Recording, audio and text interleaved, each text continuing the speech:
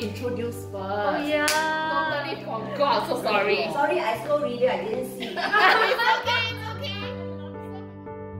My name is Linda. Hi, 我是Siew Lian. Hi, my name is Sie Cheong. Hey guys, I'm Charlene. 我的好朋友中来，连我跟他讲话，从讲话中我才知道 ，OK， 我们要每个月自己自我检查。那么我就是在一次自我检查中发现到，我的治疗很简单，就是切除电疗而已。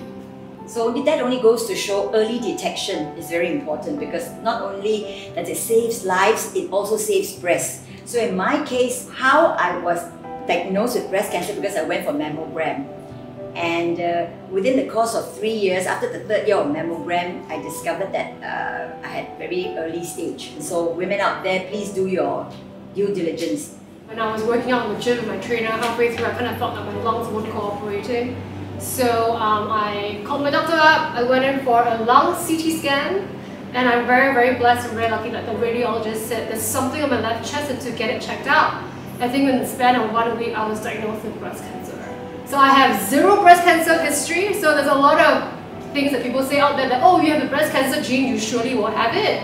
However, there was like just 0 cancer history in my family. When my wife was diagnosed with breast cancer, it affected me a lot until today. In 2005, 2006, okay, my wife started to complain about aching, pain here, pain there. Okay, just tell her, just go for GP lah, right? Until somebody, her friend, not my friend, her friend talked something about breast cancer. Gotta go for a checkup. Okay, and it was too late. And 2 oncology actually given her 2.5 years. When I hear the news, okay, really I didn't cry. Like doing nothing on breast cancer, just chop it off. No problem, life can go so. That simple, that naive, that naive. Alright, but it's not to what I expect. I live life to the fullest.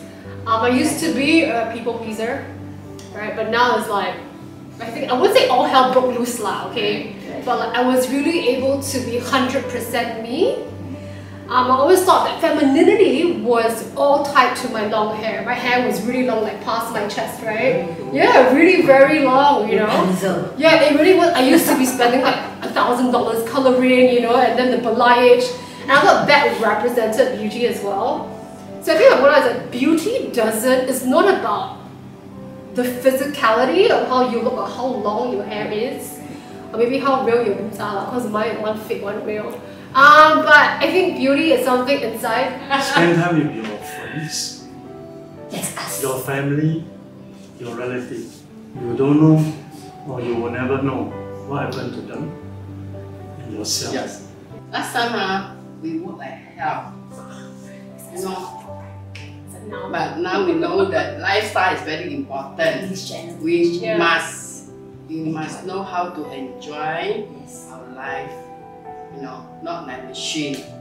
For us cancer patients now, I think waking up every morning is a bonus actually. And actually the motto in life is also live life to the fullest. So right now, I do things which I enjoy, right? So I dance.